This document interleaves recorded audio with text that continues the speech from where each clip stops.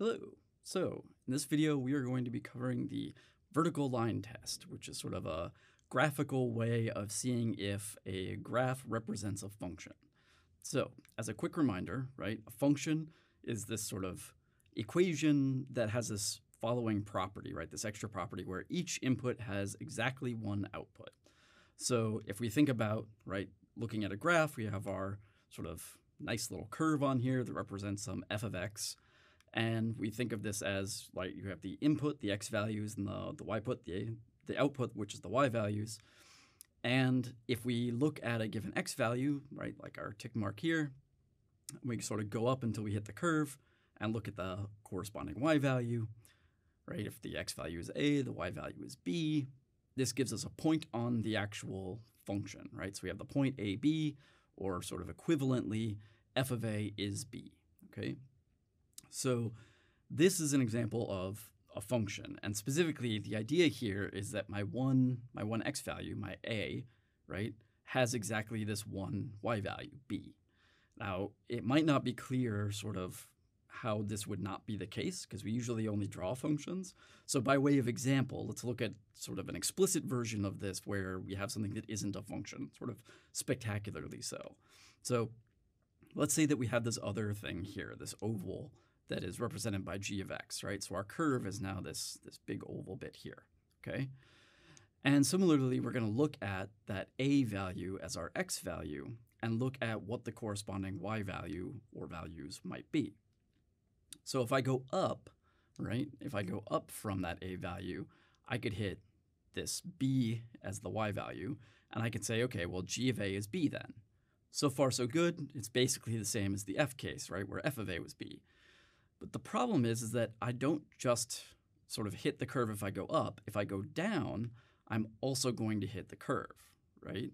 And that's going to get some other y value, some c value, right? So b could be something like 1 and c could be something like -1. But the x value is the same. So on the one hand, if I went up from a, I'd get 1 or whatever. And if I went down from a, I'd get -1, which meant that means that sort of for that one input, that a value, I'm going to get two different outputs, the b or the c value, depending on which direction I go, okay? So this would be an example of sort of the graph of a curve that is not a function.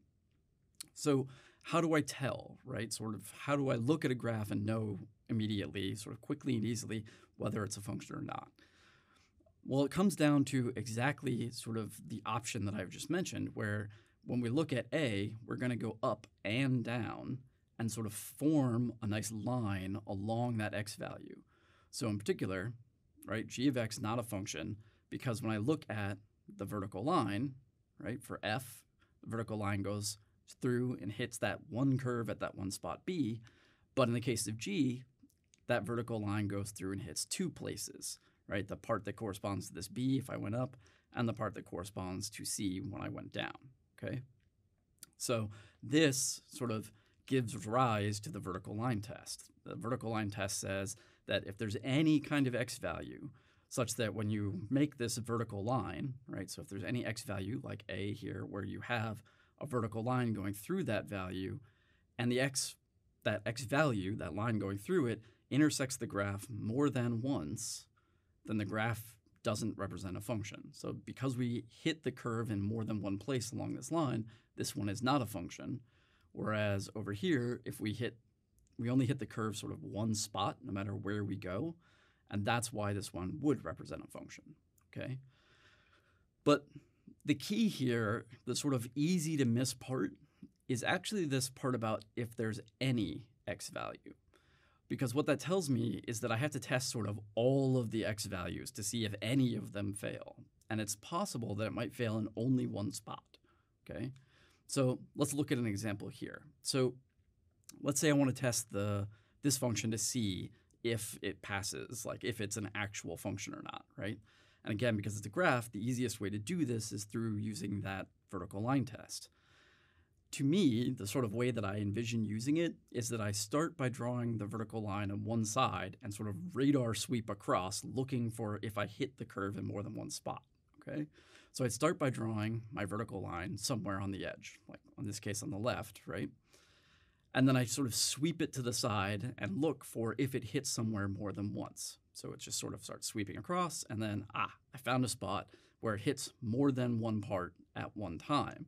In particular, it's hitting this point up here because it's a closed dot, and this point down here because it's also a closed dot. So I want to zero in on that spot because I've now hit the curve in more than one spot along that one x value, right?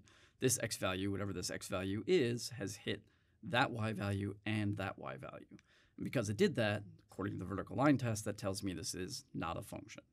So even though it sort of works everywhere over here and everywhere over here, it doesn't work at that one spot. And because it doesn't work at one spot, it's not a function, okay?